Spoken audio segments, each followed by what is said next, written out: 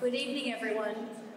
Thank you all very much for being here tonight, either live or on Zoom.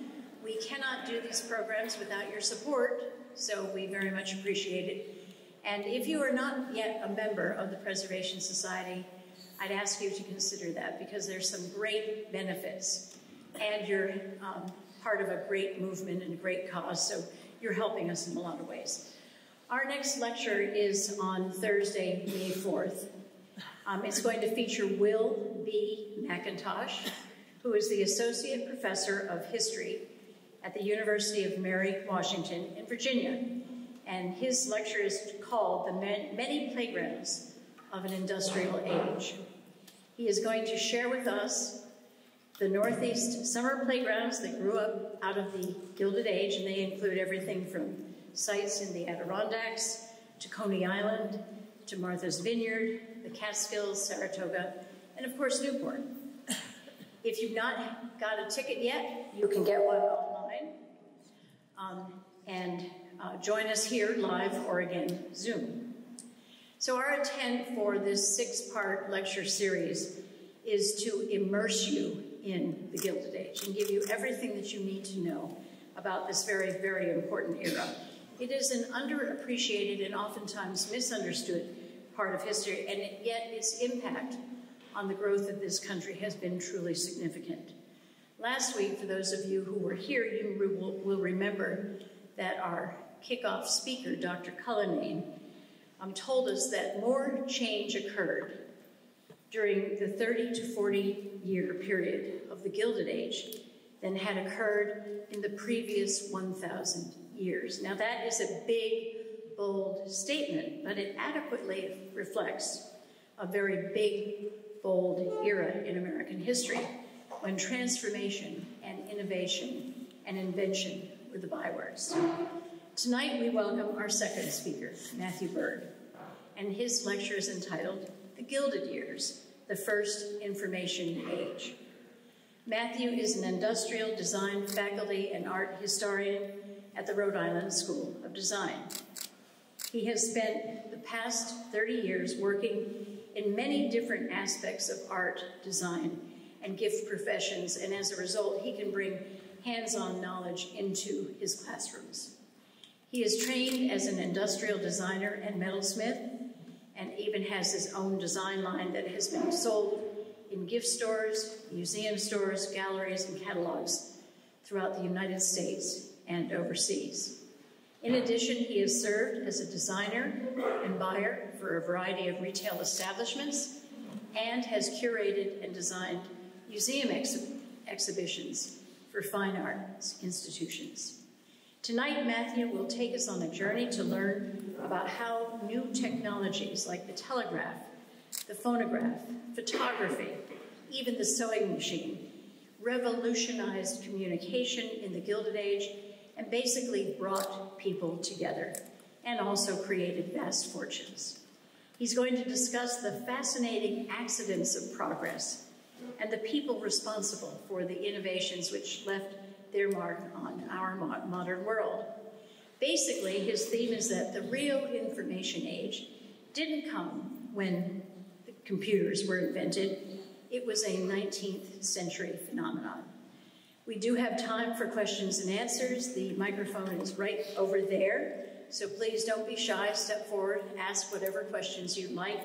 Last week's interchange was lots of fun. And then we're very happy to welcome you out onto the terrace to have drinks afterwards. So thank you very much for being here, and Matthew, thank you very much for coming and visiting with us.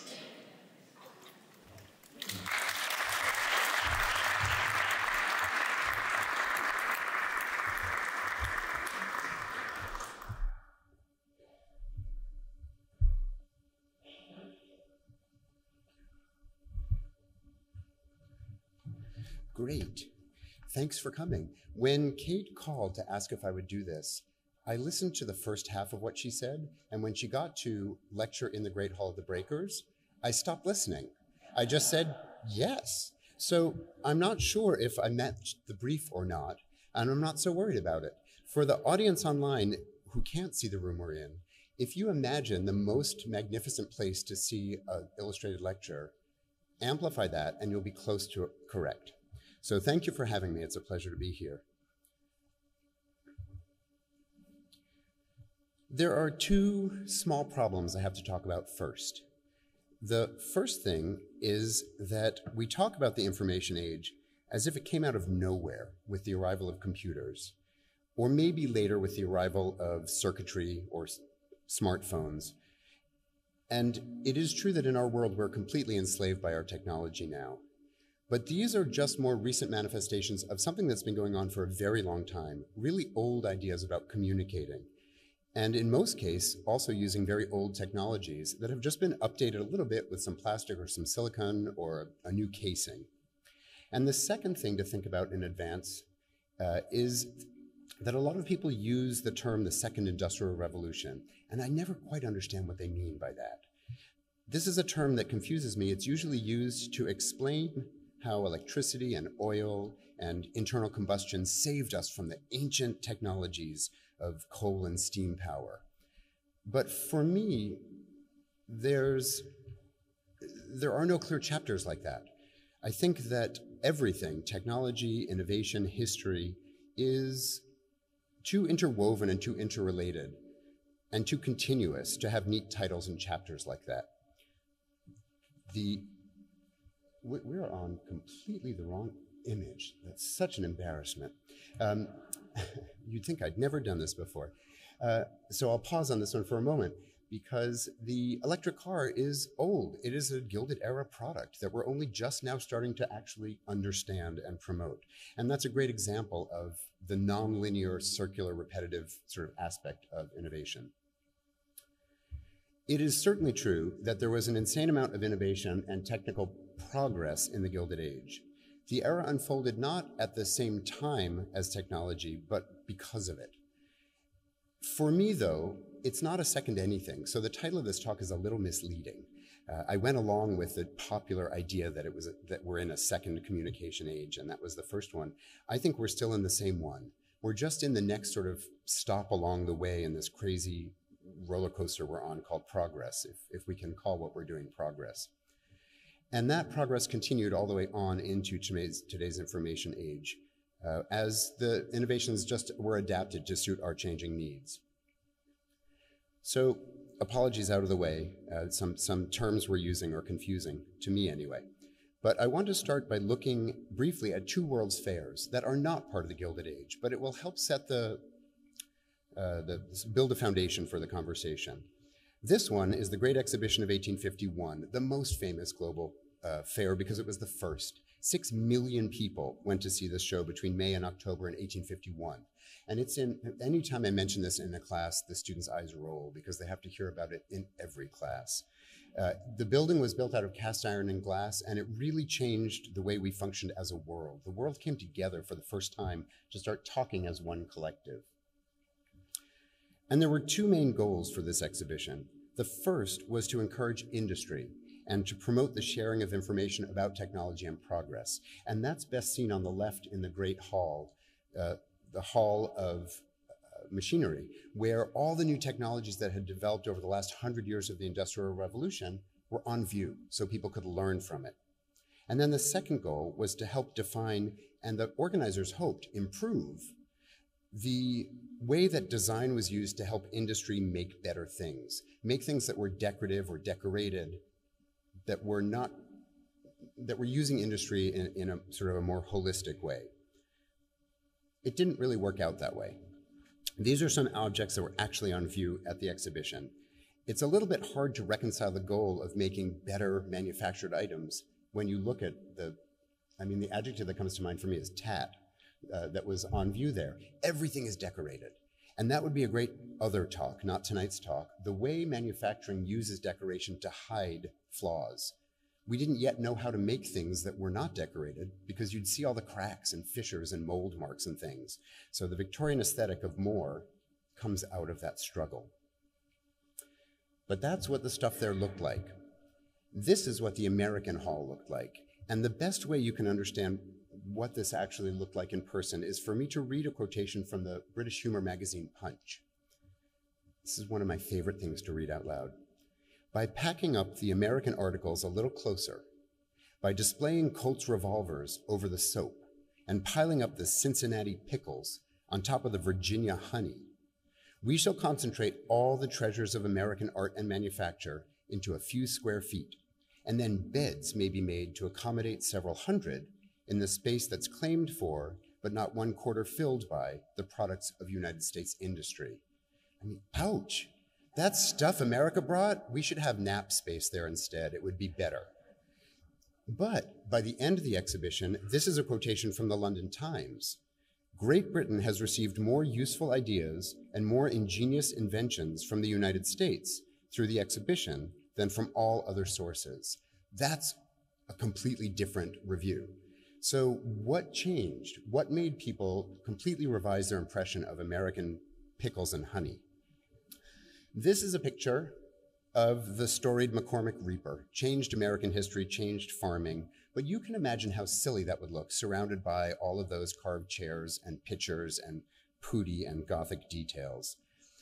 Partway through the fair, it was removed from the Crystal Palace, the building, and taken to a local farm where people realized the power of this device. It could clear 70 yards in a minute, completely changing farming. It went back to the Crystal Palace, and there was a line to see it from then on. So when people realized that what we were showing was not our honey and our pickles, but the system that produced them, our reputation changed. And by the way, if this were a different talk, we could stop for a while and talk about how this wasn't actually invented by Cyrus McCormick. His family held slaves, and Joe Anderson was enslaved on his farm, and it was his invention that McCormick then manufactured, monetized, and stuck into 6th grade history books. So keep that in the back of your mind, because that is also a big part of the Gilded Era. Who was doing the work? Who was doing the innovation? We don't always tell the story as truthfully as we might. Don't be such a bummer. Let's look at fun things. Americans were really humbled by our reception. We should have come home so excited that we made that kind of impression, but we didn't. We came home ashamed of ourselves. We didn't know how to make pretty stuff.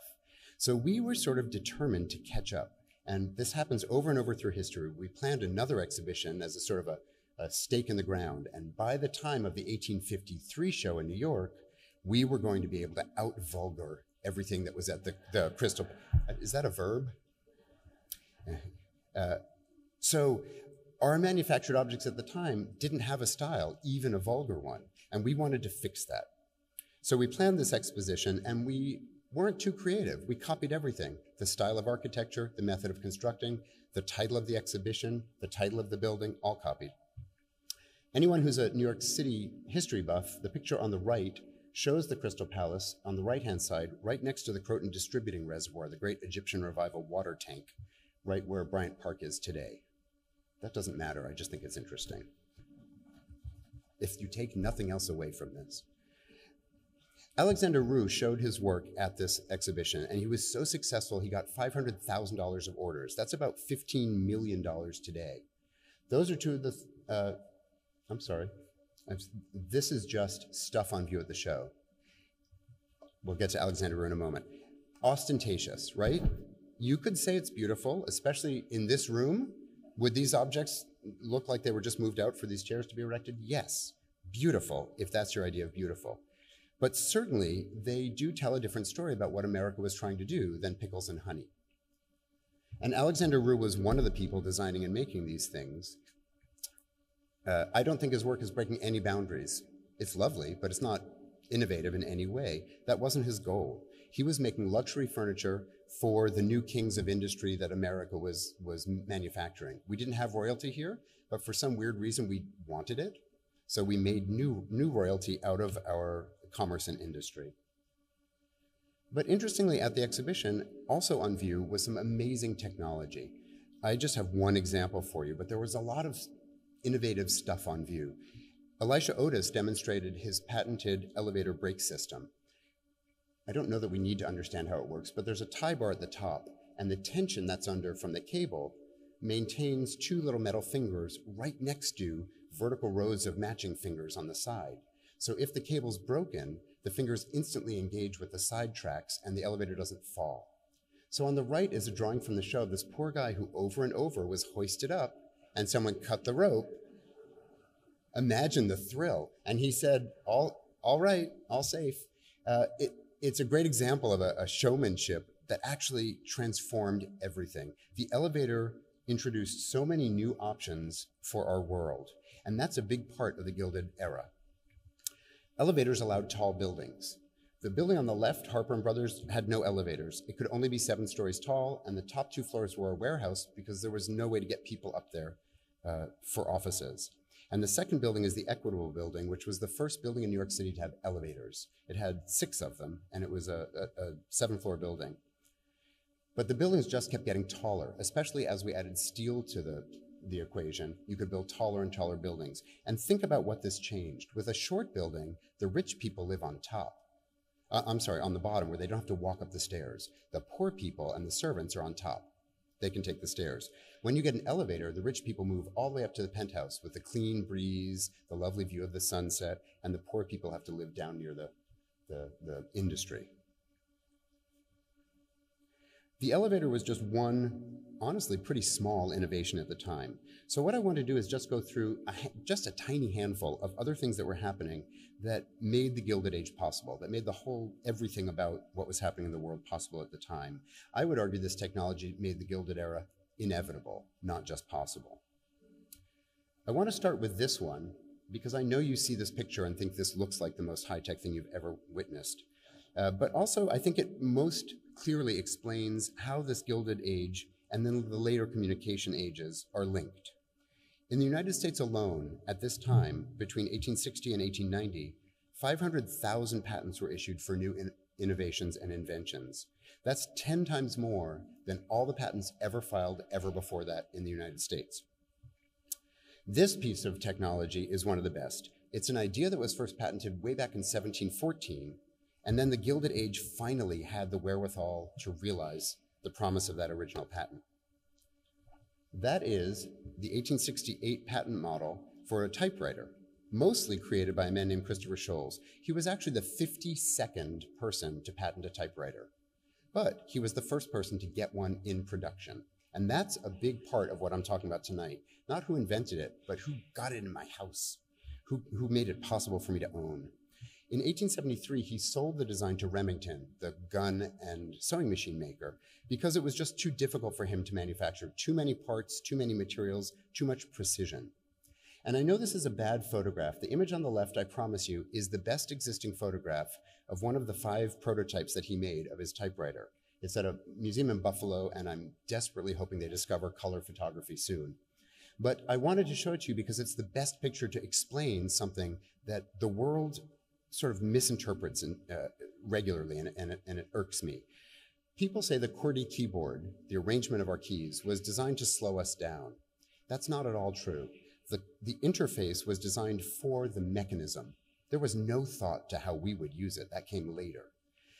Sholes had to invent that. He invented a few things, the name typewriter. He invented the layout of the QWERTY keyboard. And this picture explains why he did that. When you press a key, there's a lever attached to a wire. That wire goes up to another lever. That lever hits the underside of the roller. You can't see what you're typing, which I don't know why they couldn't figure that out. So those wires, you can see they're not straight. They're all over the place as they got adjusted to work better.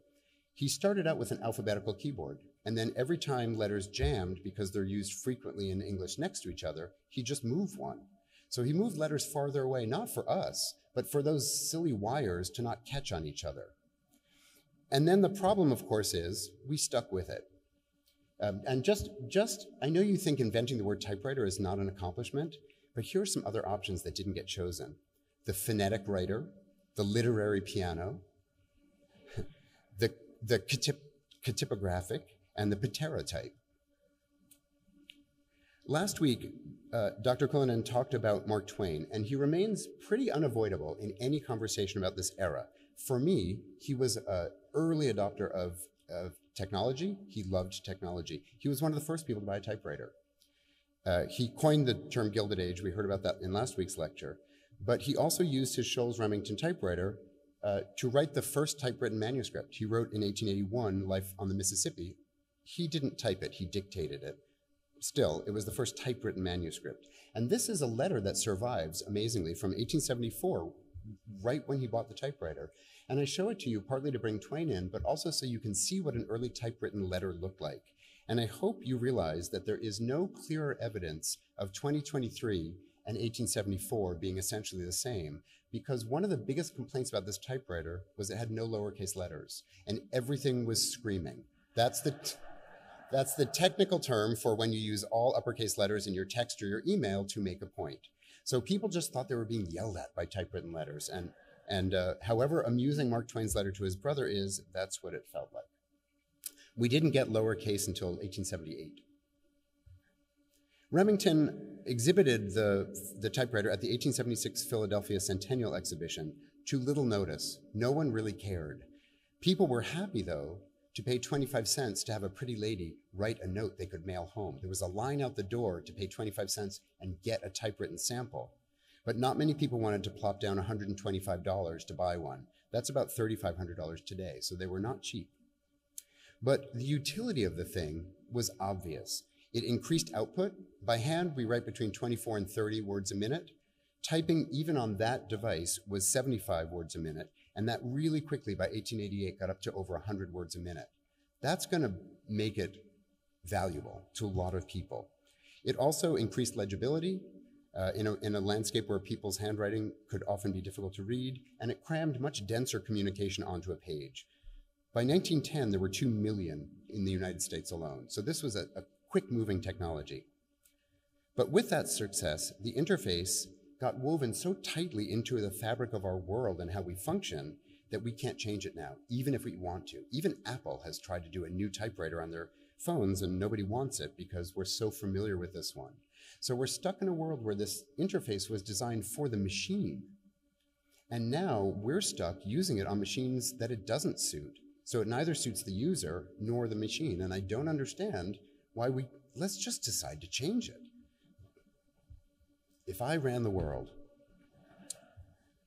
In addition to defining typewriters, the QWERTY interface changed a lot of other technologies as it got adapted.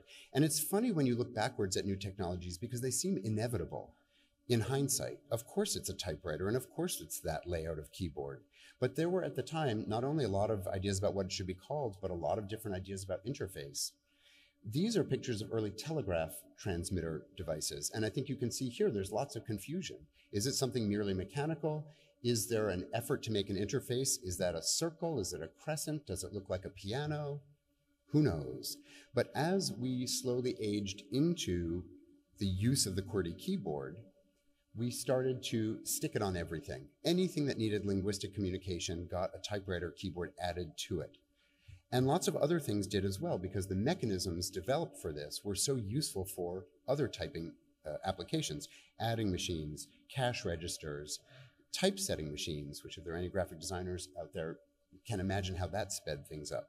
So it became unavoidable, and it also really helped advance the speed of communication in this era where communication was so valuable. Another reason the typewriter wasn't a bigger hit in Philadelphia was the arrival of an even more exciting thing. Doesn't that look good? This is a piece of boundary-pushing future technology from 1876. It's more familiar looking and a little easier to understand in this picture, the second model. This is Alexander Graham Bell's patented telephone, which was on view at the 1876 exposition in Philadelphia, even though it was not available and hadn't really been finished, wasn't totally designed yet. His story, I think, is one of the most interesting in all stories of innovation. His parents were speech therapists in Scotland. His mother was deaf. So he grew up immersed in the understanding of how nature produces sound, how our bodies use resonance and vibration to make sound and then to receive it, and how language is a series of sounds that have been translated by our body. Today, we might call that biomimicry, looking at how nature does something and using that to design human-created things. So he understood how sound is produced mechanically and looked for ways to apply that to things. And his interest in educating the deaf led to his inventing the microphone. We're not talking about that tonight. That just doesn't matter. Because in 1876, he invented something he called an electric speech machine, which turned into the telephone. But the other aspect of this that I find just sort of astounding is that it was an accident. He didn't mean to do that. He was trying to get rich by improving telegraph transmission. Telegraphs are pulses through an electric wire, and they're at a certain pitch. And he thought, if you pitch another message at a different pitch, you could send them at the same time. Send them in one wire, either coming or going or at the same time, and tease them out later based on the pitch they're sent at. And he got it working. He called it the harmonic telegraph and was very pleased with himself until someone said, wait, if you can send 2 pitches through a wire, could you not also send voice through a wire? And then we got the telephone. So I love that kind of, it reminds me that people don't set out to change the world, it happens by accident. So therefore, all the accidents I have are just innovation that's gone unrecognized. The first phones were installed in 1877, and by 1910, there were 6 million in the United States. So that's a lot.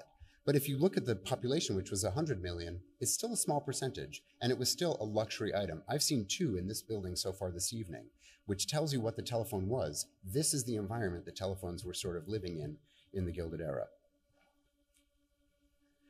Another bit of progress, which was accidental, is worth looking at, and it gets us to Thomas Edison, and also it adds a dash of exciting industrial espionage and intellectual piracy, and every good talk needs that. This is a prototype or an early version of what became the Victrola, the phonograph. But there are a couple pictures on the left there that I want to mention first. The story of the innovation of the phonograph is that Edison sold some early inventions he did. He was a telegraph transmitter and he got bored easily. So he invented a way to automate that so he wouldn't have to sit there receiving telegraphs. And that led to inventing the stock ticker in 1872. And if that's not a backbone of the Gilded Era, I don't know what would be. But it turns out, so at the time he sold that for $40,000, which is about $1 million today, and that's what launched his whole career in innovation. But it turns out that he also was working for Western Union at the time as a contract innovator. And Christopher Sholes, the typewriter inventor, was broke and looking for the biggest customer he could land, and he dropped off one of his typewriters at Western Union and said, you could use this. And they said, we'll get back to you on that. And they gave it to Edison and said, make us one of these. So Edison made a typewriter, a knockoff typewriter. He didn't improve it enough that Western Union used it, but he ended up using enough of those mechanisms to create his stock ticker that I have to tell you, the stock ticker that launched Edison's career is based on Christopher Sholes' typewriter. And honestly, that's also the story of innovation. Most of our innovation is inspired by other innovation. Most of Edison's innovations were actually improvements on some existing idea, but what he did that makes him so important is he bundled the technology with the production of the objects that used it and the system we needed to make it work. So that's why he gets credit for so much. He's especially well remembered for the phonograph, and this is another accident. He wasn't trying to give us a way to listen to music. He didn't like reading and writing. And he thought, why would I take language and write it down and send it to someone who then has to read it? Why don't I just record it and mail the recording? And then someone else realized, if you're going to mail spoken language, you could also mail singing. You could mail music. You could create all sorts of other things with this technology. And he wrote about this. It's a wonderful quotation. Here you see is a book for the ignorant who have never learned to read. And that's not what we did with it. But we still live in its shadow. When the phonograph came out, music was classical music, opera, long, for a patient world. And a cylinder held up to 4 minutes, about 3.5 minutes. So popular music had to evolve to be a song that was 3.5 minutes. Or if you listen to old recordings of opera, they just play it too fast. But we still live in a world where pop music is a 3-minute song, and that comes out of the mechanical limitations of this device, which I find very reassuring. His biggest contribution is electric light. And to do this, he tested over 6,000 fibers for the filament: bamboo, baywood, cedar, flax. He did 18 months of investigating just for that filament, and he spent $40,000 of his own dollars doing almost 2,000 experiments. But the truth of incandescent light is that it took a village, and a global one, to make this light. It was hardly Edison. He was the last voice in a conversation that had been going on for hundreds of years. It was a totally global, sort of wonderful cycle of innovation. But he gets credit because he made the technology affordable. He's the one who made the light bulbs and provided the service that would light them up in my house. So I understand why that happens. And electrification is a big part of the Gilded Age. It wasn't just Edison. Westinghouse was founded at the same time. By 1890, there were 300 power stations in the United States selling $4 million worth of electricity. So it's big business. And something that I look at a lot in design history is how hard it is to take a new technology and get it making sense to people and make it useful. So especially with electric items, at first we just stuck a plug on a toaster and stuck a motor on a tub and called them miracle future toaster and washing machines. But I hope you agree there's something not all that considered about these. That's still true today. Anytime we have a new technology, designers scramble to make it understandable. It's really rare that new technologies, first time out, also arrive at any kind of authority. So the work of Peter Behrens in Germany was taking first generation electric devices, and he managed to make a kettle that says, I'm a future kettle. I'm not like your kettle. I don't go on the stove, I plug in. But also looks enough like the kettle you know that it's familiar. It's not too challenging. And that's a really difficult thing to do. Photography was hardly a Gilded Age innovation. It's much older than that. But I want to talk about it because I feel like the ability to record images, not by drawing them, but by capturing them on film, really became useful in the Gilded Era. The first large international exhibition of photography was at the 1851 Crystal Palace exhibit. They had a whole photography hall. And for that, they actually had to print a catalog explaining what photography was. What's a negative? What's a positive? What fixes the image in front of me? And there were a number of images on view there that I find exciting to think about. Imagine going to London and seeing all those vases and pictures and chairs and things, and turning a corner and seeing a photograph of Egypt. Not a drawing, not an impression, an actual photograph of Egypt. And on the left is a daguerreotype, which is a photograph on metal of Mr. Daguerre, who invented the process. So photography existed, it was old, but on the right is the equipment that was needed to do it. And that's where the whole system of photography falls apart. That is not a camera that I could ever figure out. To take a picture, you needed the lens, the box, the glass plates or the metal plates, the chemicals, a hood to keep the light out so you could prepare everything. Complete nightmare. And that changed in the Gilded Age, largely because of George Eastman, who founded Kodak. In 1885, he introduced transparent photographic film, so no more heavy breakable glass plates. In 1888, the first Kodak camera came out, that's the one on the right, and it cost $25. That's about $700 today, so it was easier to use, but it was expensive.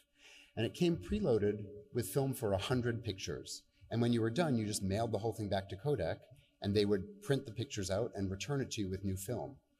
That's what we today call service design, where you're not paying for the object, you're paying for the system that makes it useful to you. And we think we've invented it with Fresh Direct or Grubhub or any of the other apps on your phone. It goes way back, much farther. And I think Eastman was a real pioneer in realizing how valuable that was to people. And that's a beautiful picture of him on the left. I just, for you, decided to find out who took it. And it turns out Frederick Church, the American landscape painter, took that picture. So somewhere in the world, there's George Eastman's picture of Frederick Church, but I haven't found it yet. It's like selfies are not new either, apparently.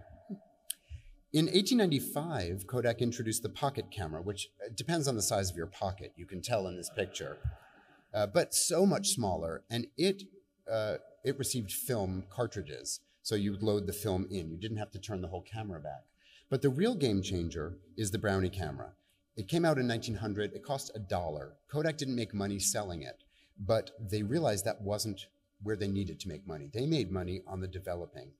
The film came in cartridges, so now you just load it in daylight, snap a picture, and they would do the rest. They would print it out and send it to you. And Eastman was incredibly successful. I think professionally, ethically, morally, all sorts of reasons to look at him, but he made a ton of money. And he also gave it away. He gave away $100 million, his day dollars, not our day dollars. That's over $2 billion today. And he gave most of it away anonymously. He just realized that he was in a position to make the world better. Imagine if that was an aspect of the Gilded Era that was alive in our world today. If everyone with $2 billion extra dollars just gave it away. I hope you have my name.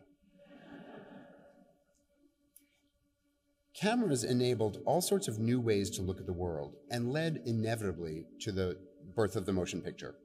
Edward Muybridge produced these very famous motion studies. He used multiple sequential cameras, so a bank of cameras with tripwires, and as the motion went past, it was recorded in still images. His goal was to understand movement by breaking it down into separate still images. But it's one short leap from there to playing those images back and getting animation.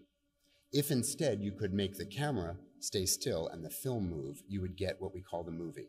So I've reanimated some in the middle so you can agree with me that another aspect of our world, the animated GIF, was invented in the Gilded Era. I'm going to post all of these on my social media later. This leads us back to Edison. And I was saying earlier when we ran through the slides, I feel it's morally wrong to offer a public talk without showing the great Sandow. So there he is.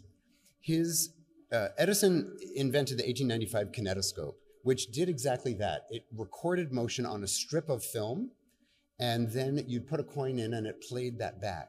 But because it wasn't projected, you viewed it through the viewer, it was a private experience, one person at a time. So almost all of these early Edison kinetoscopes are naughty or fun. They're a little discursive. You shouldn't watch them with friends. And I think the Great Sandow is the perfect example of that. And now I know no one's listening to me anymore. You just want to watch that some more. You can watch it on YouTube. The next game changer is obvious to some in the audience what this is from the picture, but I think some of you might challenge me when I say this is technology. Sewing is very old, and you might argue there's no tech involved. You take a needle and you shove it through some fabric. But the way the world changed as our sewing changed is probably the most, it casts the longest shadow over our world today of everything I'm going to talk about tonight. It changed the structure of the world more than any other technology, but it's sort of a quiet, you have to think about it, change. So I want to offer you some things to think about with that. Elias Howe did not invent the sewing machine. We sort of say he did. But he did introduce the idea of interlooping threads from each side. He invented the lock stitch, which he patented in 1846. But then he couldn't really figure out how to commercialize it. And I'm going to argue that he couldn't figure out how to commercialize it because the model he made to demonstrate it is one of the worst interfaces ever created.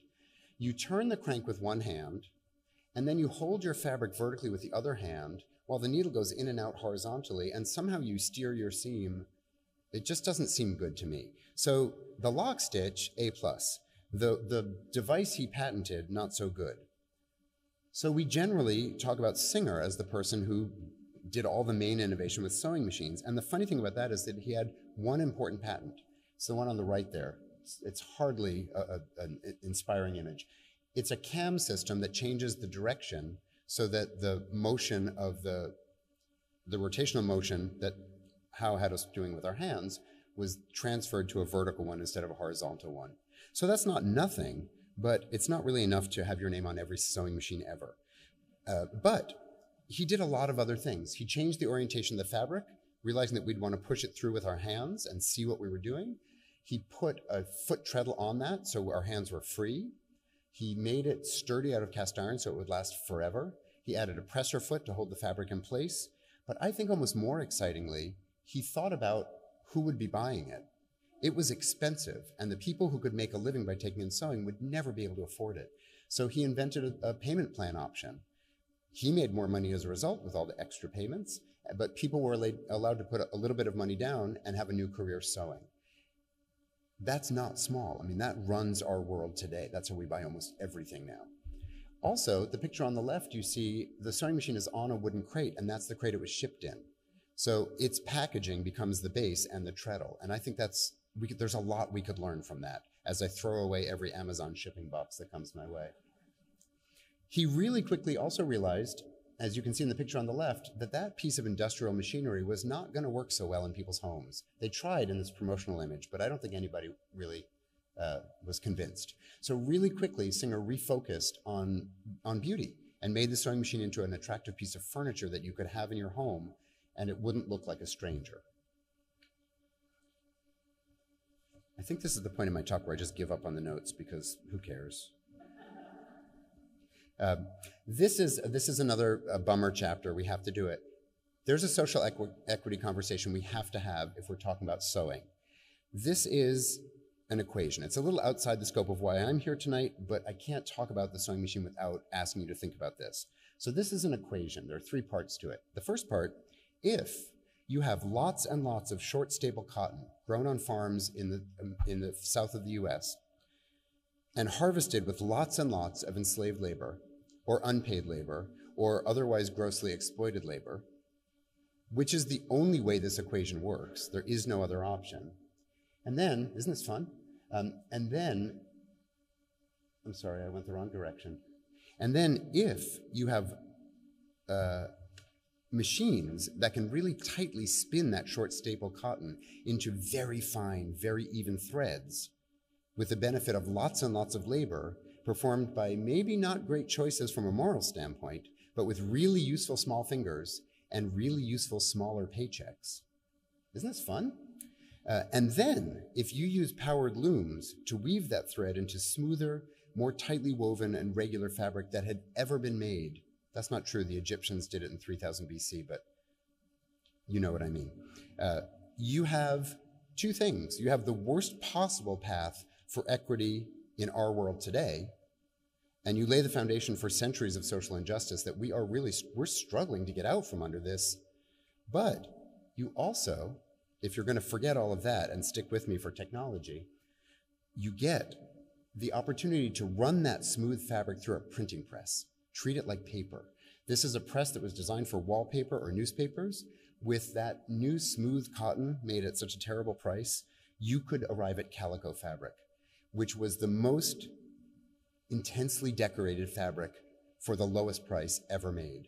Before this, if you wanted that many flowers on your fabric, they were hand-painted, hand-embroidered, woven on a loom, taking forever and costing a fortune. Suddenly, the most decorative and decorated fabric available was also among the cheapest, and that threw the world into chaos.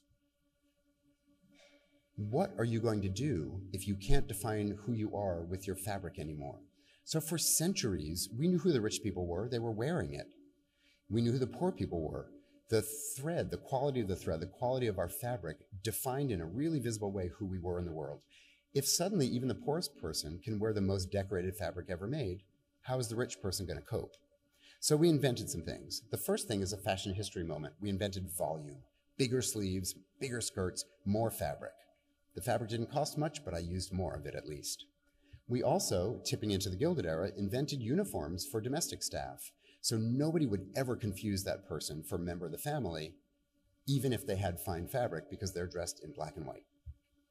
And we invented the idea of changing fashion at a higher speed. So you could define who you were because you had the most cutting edge fashion. And we started making luxury fabrics that were as far away from calico as possible.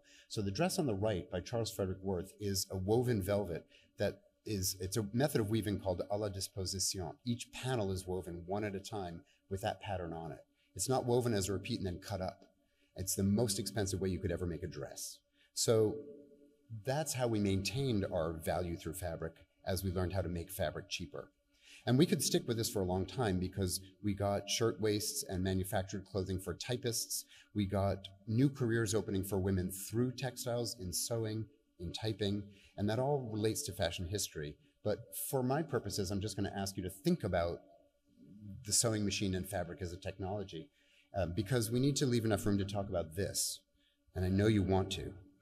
This is a really big innovation. It's not a still for liquor. It's not a water heater, although that's another Gilded Age technology worth thinking about. Hot water. This is the, I'm not even going to try and pronounce it, the pyreolophore. It has a crazy name, the pyreolophore, created in France by the Niepce brothers. You might like the description better if I said that it was an early liquid fuel internal combustion engine. This is the story of internal combustion in the Gilded Era. The story is in 1885 in Germany, Daimler and Benz separately, 2 different people, slapped internal combustion engines on wheels and invented modern transportation. Slap a motor on the carriage part of a horse and buggy, and you get a car. Slap a motor on a bicycle, and you get a motorcycle that I want to ride, but no, I shouldn't. But there's a much bigger story, and I can't help it, I'm sorry. I have to go back to 1680 for this. Way before the Gilded Age, or I would argue in a prior Gilded Age, or I might even argue just in the same old Gilded Age we've had the whole time, we got this crazy machine. It was finished in 1684 after 3 years of construction at what today would cost almost $200 million to build, and it was called the eighth wonder of the world. I know you're scratching your head over how that could be. It was all made to power the fountains at Versailles. So this is a wooden monster in the Seine River. The river currents turned the wheels. The wheels powered some primitive paddle pumps that moved the water up the hill into an aqueduct, and it coasted downhill for 5 miles until it made King Louis excited about his Neptune fountain. They spent more money at Versailles maintaining and running this piece of equipment than they did every year on wine. Fountains were big business at Versailles. So I know it's going to be impossible for you to do this, but I'm going to ask you to forget all of that, because Versailles and its water problems just doesn't matter. But that Marley machine was the origin point for every power source since, and I find that to be really inspiring. The finance minister in France, understandably, wanted a cheaper way to run this fountain so they could buy more wine instead. And he hired the famous Dutch engineer Christopher Huygens to find a better and a cheaper solution. And Huygens worked with a really bonkers idea, a pump powered by an explosion. So on the left is a drawing of what that might have looked like at the scale he was playing with. That explosion piston eventually, through many, many generations of other people and other versions, turned into the internal combustion engine. It also turned into steam power because his assistant was Denis Papin, who went to England. He left behind the idea of explosions, but took with him the idea of the piston. So all of the major power sources since, which by the way includes nuclear power, which is essentially steam power just with a different heat source, go back to crazy fountain power. If we skip ahead to 1870s, in Germany, Nicholas Otto perfected using explosive power and liquid fuel to make an internal combustion engine. And he had a very particular goal.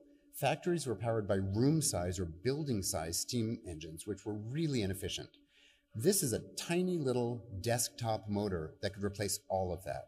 He was very focused on transforming industry by giving it a better power source. And he had 2 laboratory assistants who said, wait, we want to put that on wheels. Can we do that? And he had no interest in that. He was interested in factory power. So he said, you do you. I think that's how internal combustion was invented, with that phrase. I feel irresponsible in this elegant room with all of you using such crass, casual language about history. But those 2 assistants were Daimler and Benz. And so when you get in your car or on your motorcycle, you can think about King Louis and the Neptune fountain as the origin source for all of that transformative technology of the Gilded era. At the beginning of the Gilded Age, the automobile was a really high-end luxury item. But by the end, with the success of the Model T and Henry Ford's new methods of making things, the automobile was everywhere. I put this picture in because the car on the left was purchased by Willie Vanderbilt, who built Marble House, for $10,000, which is about $400,000 today. And it is a storied vehicle. It may have been responsible for the first vehicular homicide in America. But that's not the topic of my talk. If you think about, I have to speed up. If you think about how our world was reconstructed to make the automobile work, it's really going to change things. I tried to find out when Bellevue Avenue was paved. It's a concrete road. Have you ever driven down it and thought you had a flat tire? Because the seams in the road create a repeat pattern that sounds like a flat tire? That's because it's concrete. And that's the way we paved our roads in their earliest form. The Providence Public Library has a beautiful collection of pictures of Bellevue Avenue, and I could only go up to 1910, at which point it was still cobblestone and some compacted surface. So I don't know when it was paved, but the earliest concrete road in America was in Ohio in 1893. And then in 1916, there was federal legislation to start a national scale rethinking of our road surfaces. So think about how we needed roads and tunnels and bridges and gas stations to make that technology work. And it wasn't just automobiles that were being transformed at the time, all methods of transport, for passengers, for freight, for everything. We graduated during this era from the era of steam and cast iron when we built the Suez Canal to get through those two continents more easily, into the era of steel when we scaled everything up. Bigger ships, bigger canals. That's when we built the Panama Canal. We also graduated from paddle wheels to propellers, which kind of blows my mind. The propeller didn't arrive till the 1870s. How stupid are we? And steel should be its own talk because steel transformed everything. Buildings, ships, all of it. Probably this building has lots of steel in it. U.S. Steel in 1860 produced 13 tons of steel. By 1910, 24 million tons of steel. And that really transformed the landscape. There's only one more thing I want to mention in terms of new technologies, because there's so many more to think about. But printing was a huge advance. We invented a lot of things I'm not going to bother showing you. The ability to print on both sides of paper at once, 4-color lithography, and later 4-color rotary presses, automated typesetting, setting the type not one letter at a time by hand, but with a machine, and manufacturing paper from wood pulp instead of cotton in huge quantities, allowed us to do something like invent a machine that could print and fold 90,000 4-page papers an hour. So what are you going to do if you have all that printing technology? You're going to make a comic book, right? I think it's kind of appalling that I'm claiming that the Gilded Era was the first information age, and I'm backing that up with creepy Buster Brown. Even more importantly, and this is something Dr. Cullinan talked about last week, catalogs arrived, printed catalogs that showed every product of this manufacturing age. And think about how transformative that would be, not only in terms of what you could acquire, you could buy this stuff, you could know what was out there. If you lived on a rural farm somewhere, you could still know what was happening that you'd never have access to otherwise. If we're talking about communication and how that changes things, the Sears catalog is a big part of how that worked. Also, if you add to that our ability to print and our ability to farm, you get packaged food, and that changed a lot. Before packaged food, you had an allegiance to your local grocer. You knew the food they were selling was good, and if not, you'd go to a different grocer. Once we got packaged food, your allegiance had to be switched. You had an allegiance to the cartoon character on the popcorn box, or to the pretty lady who told you that the cornflakes were good for you.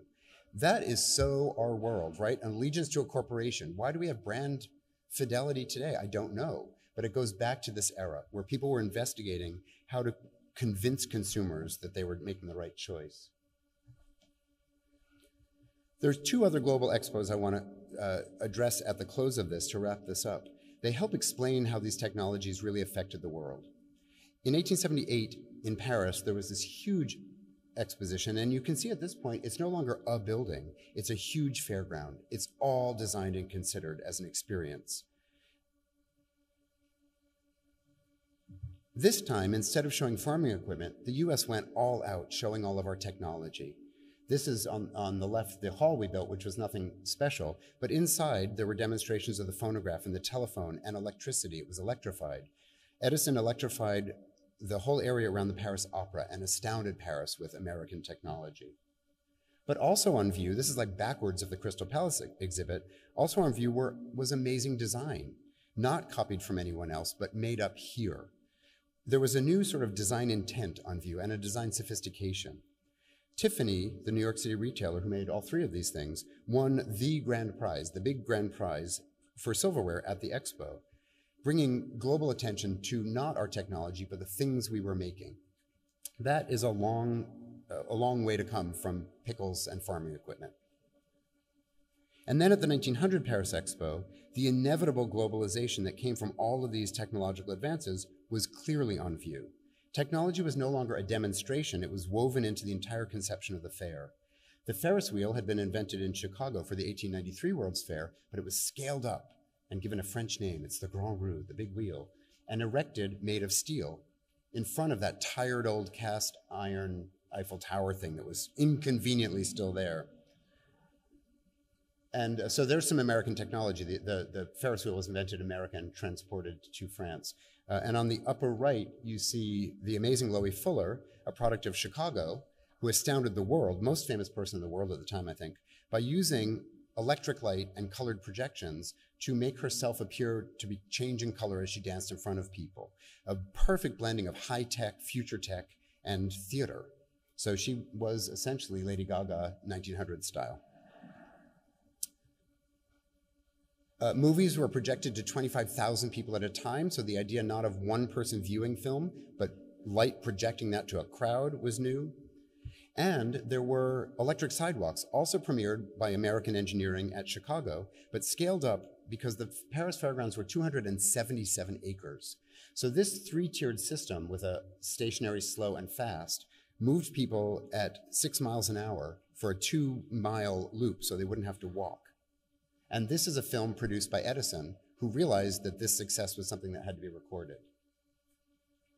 The last thing I want to show you from this exhibit, actually the last thing I want to show you, also comes from last week's lecture. Dr. Cullinan mentioned W.B. Du Bois and the creation of critical race theory as something that happened in the Gilded Era.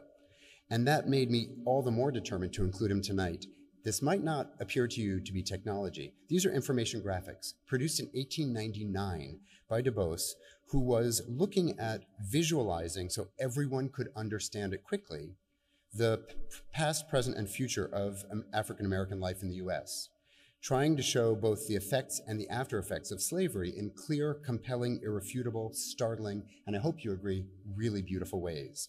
These were on view at the 1900 Paris Expo as part of what America was sharing with the world, trying to understand and come to grips with. So if the Gilded Era is really an age of communication, I think this is a beautiful example of another way that was happening. And when I was talking with Trudy about this last week, there was a quotation that came to my mind, but I couldn't remember it word for word. I misquoted it horribly. So I wanted to end by sharing it with you because it's fantastic. It's Henry David Thoreau from Walden, 2 quotations. The first one, "Our inventions are wont to be pretty toys which distract our attention from serious things. They are but improved means to an unimproved end." And then even more damningly, "We are in great haste to construct a magnetic telegraph from Maine to Texas. But Maine and Texas, it may be, have nothing important to communicate." I mean, I love that Henry David Thoreau, who I don't think intended Walden to be a comedy, has aged into our time in a way that it's irrefutably funny because it couldn't be more true today. So the truth is we embrace our technology in the abstract. We just believe it will help. More technology is more good. We'll solve our problems with more technology, and sometimes that works. But sometimes we end up enslaved by the technology. I think of that every time my phone rings. And we sort of surrendered to it. That's true today. I think it's always been true, but I think it became especially obvious in the Gilded Age. So I want to leave you thinking about 2 points. One, if the Gilded Age is the first information age or not, that's up to you. I know that was the title and that's what I was brought here to talk about, but I don't really care. The innovations that were developed at the time, though, I think of them like seeds. They were planted, they crossbred, they turned into new things you didn't know you had planted, and they turned into everything we have today. So whether or not it's a second generation of that, it's the same plant. And then for me also, I, on a personal basis, ask you to think about the fact that there is no age, there is no era. We're part of this evolutionary process that I think balances linear progress with cyclical progress. So you see things repeating, but they're not really repeating. And as a result, we give them distinct chapter names, but I think that's an artificial thing we do to make logic out of the illogical world. We can believe that we're in a new Gilded Age today. There's lots of evidence that we are. We could also see that we're still in the same one from the 1880s. There's lots of evidence that's true. And I would argue we can say that we're even in the same one from the 1680s, and we're still powering everything with a wooden wheel in a river. We're just using iPhones and self-driving cars instead of speech machines and horseless carriages. Thank you.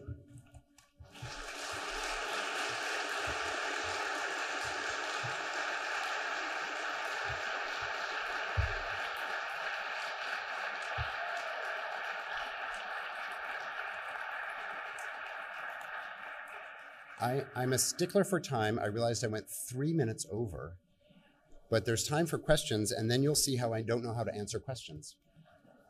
I'll dodge them all. Hello. How has your experience as a designer influenced the way you view and teach design history? Oh, also, I think another question would be, how does your experience as an old man affect how you talk to 19-year-olds? Because there's me as a designer and me as an educator, and they're not always the same. I have a lot of experience designing exhibits and designing products, and they're very different. And when designing products, I'm aware that I'm designing something that isn't useful or needed, but might be delightful or interesting. And so I'm, especially in today's world, really aware of the footprint of that. And I feel like I'm always looking at it, whether the object earns what it's made of. Is this worth the plastic it's made of, or the drive to the store to buy it? So I'm sort of aware of the price tag of the object, not the literal dollar price tag, but the larger implications.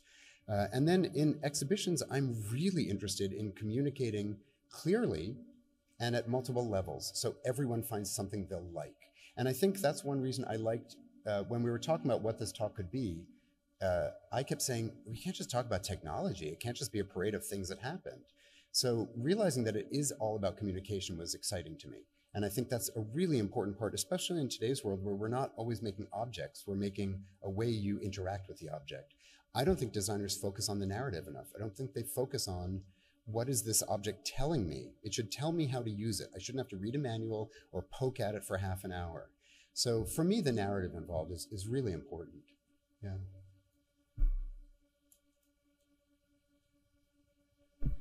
Hello.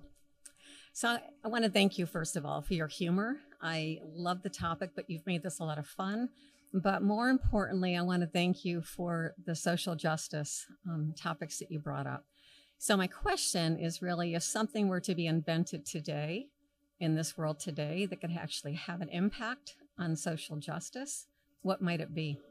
Oh, it's such a, so you're asking a question that feeds right into my last point, which is we could think that we can invent our way out of this. I don't think we can. I think that's the wrong focus. Like, I don't care about the space program. I don't need to get to Saturn. I need to have less plastic packaging, right? So I would argue that what we need to do is look at the systems we have and fix them and then build on that. Because, I mean, in my class, when I show pictures from the arts and crafts era of children working, the beautiful Lewis Hines photographs of children in factories, my students sort of arrogantly put that in the past. That's, well, I hope none of them is watching.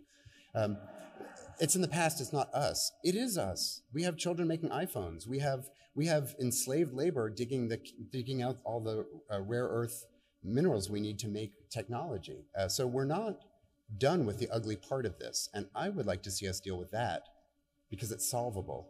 And then use that rebuilt better reality to make new things. I don't think we can make new things with our current system and hope that they'll fix the system. But incentivizing ways of work that would bring about more social justice. That's what I mean. Thank you. Also, anytime anyone asks me a question about design today, I just think about Apple, not because I like Apple, but because they're kind of the design tyrant. We have to do what they say. If my iPhone was repairable, if when the screen broke, I could just take it off and put a new one on, I wouldn't need a case for it. If I didn't need a case for it, I'd be able to turn it off when it rings at a lecture and I can't get to the off button. So I think there's lots of ways to re-examine what we have so that it's more durable, so that and that will then have a cascade effect where it also becomes more sustainable. It's less labor to make the thing. So we use technology as a sort of mask for a lot of bad decisions. If it does something really important for me, if I can make selfies and put them on Instagram, it's okay if there's a child working somewhere. I mean, we actually make that moral equation. So I think if designers and manufacturers, and unfortunately it has to be the people involved in commerce, can start making things more durable and more repairable, especially technology, a lot of the other problems would just go away.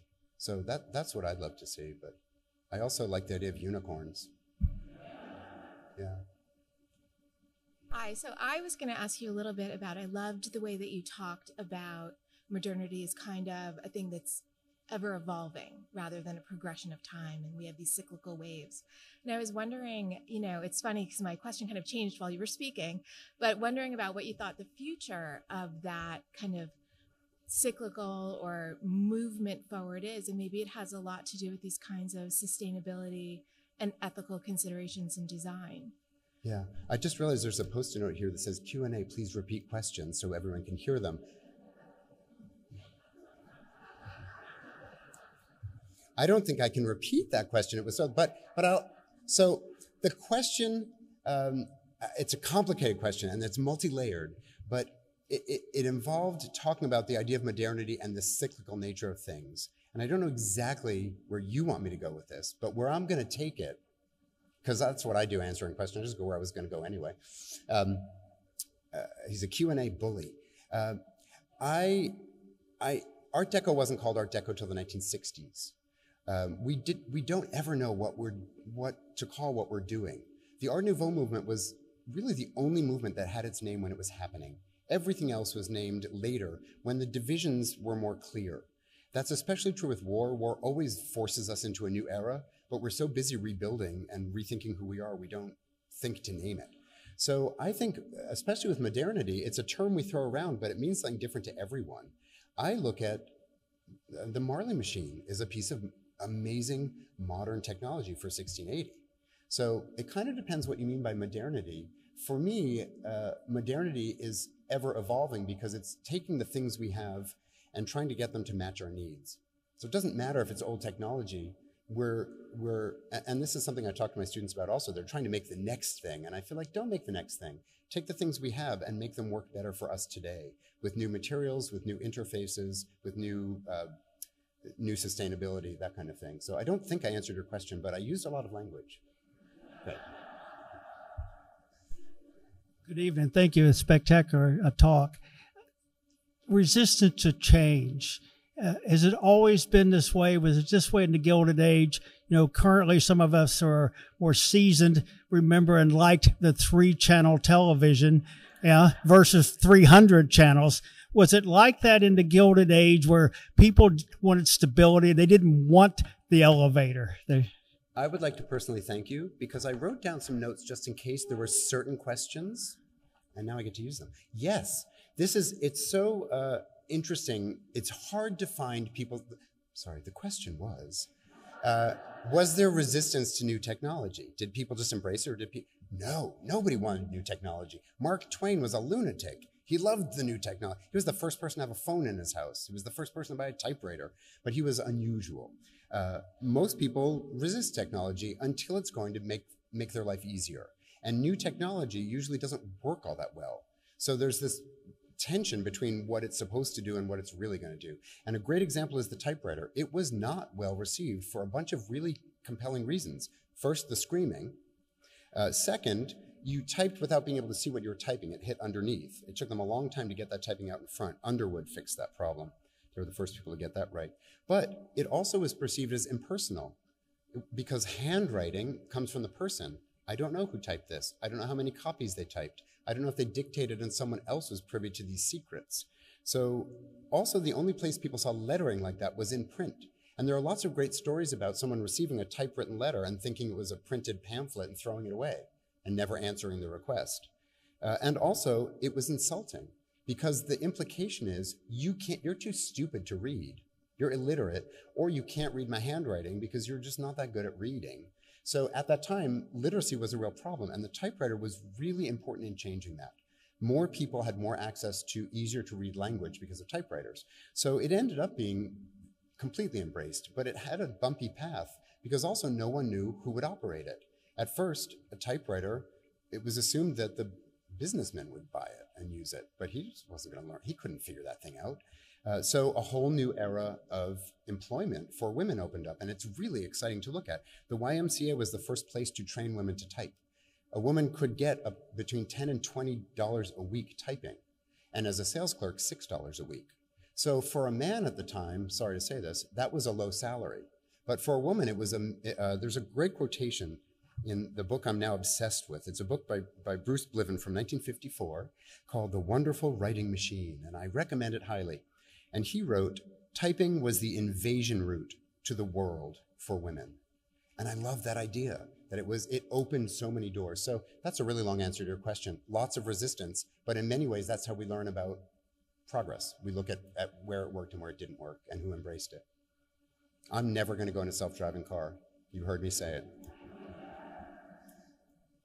Thank you, Matthew, for a wonderful and fascinating talk tonight. And thank you, everyone, for joining us here.